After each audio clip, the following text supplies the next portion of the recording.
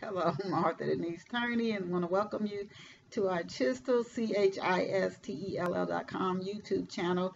And this Chistel.com YouTube show is about why you should keep promoting your books.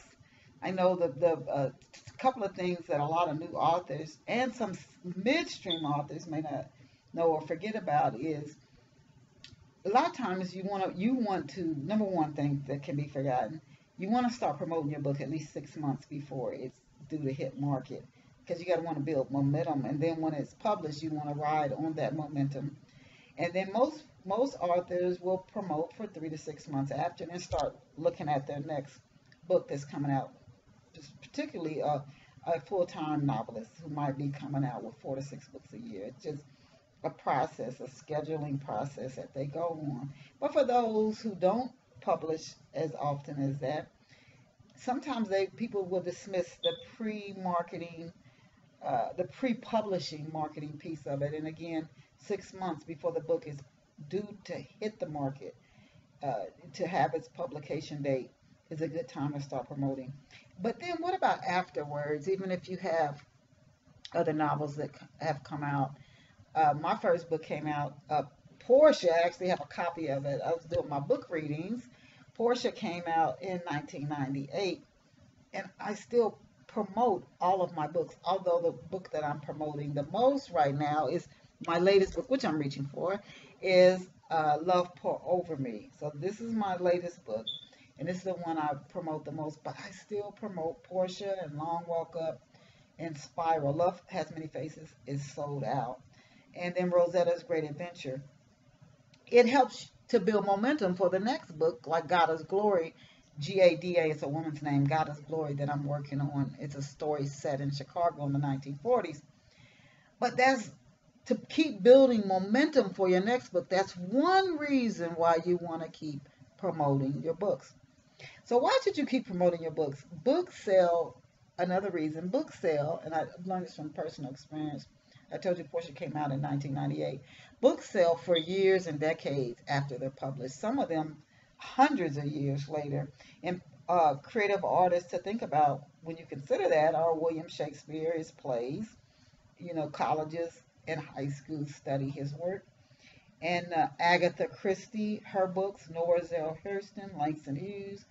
Uh, I could go on and on and on with people whose books years later, I'm thinking of the author of the book The Street, and her name escapes me right now. Paul Ernst Dunbar. He's also a native, Ohio native, as am I.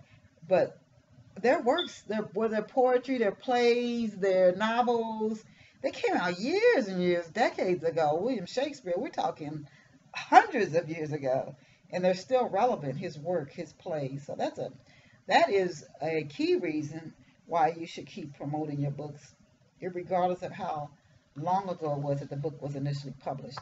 And it may take years or more for your books to gain traction. And it could be like, come out with Love Pour Over Me, somebody who didn't know about Portia, or Long Walk Up, or Spiral, or Love Has Many Faces.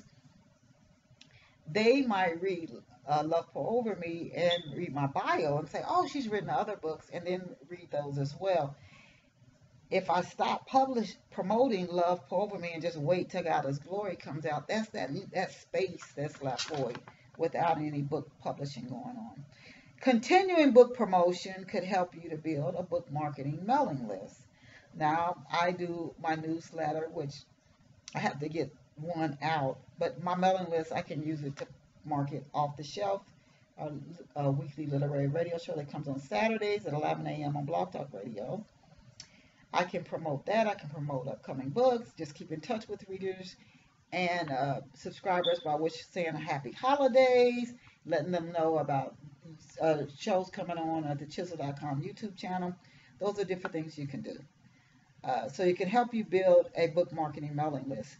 And I want to, as a tip, just have a sign up for your book marketing mailing list on your website and on your blogs. It can also help ongoing sales, can serve as a gateway to sales to newer books you're going to publish. Newer books you publish. More readers can learn about you as an author as you continue promoting your books. Television, radio, and local newspaper or local magazine writing opportunities might appear as you continue to promote your book, especially if you're on social media sites like LinkedIn. There are people who will reach out to me and they'll say, "Oh, I see you're an author," or different things that I put in my LinkedIn profile. They might find me through the website. I've got phone calls, different things where people found me on social media or they found me online.